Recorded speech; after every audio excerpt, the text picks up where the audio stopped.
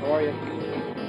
Usually someone's calling to complain about kids playing basketball in the street. A police officer in Gainesville, Florida responded to a complaint about kids playing basketball loudly in the street in the best way possible. Obviously, I ain't got no problem with it. Hey, that's a nice hoop. Officer White was dispatched to the call, but when he arrived on the scene, he joined the kids playing basketball. It was all captured on his cruiser's dash cam. Is that like NBA height?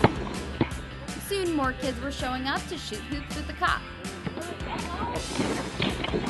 After playing for a little while, the officer turned to go, but not before leaving the kids with some advice. I have no problem you playing basketball in the street. Just if you can.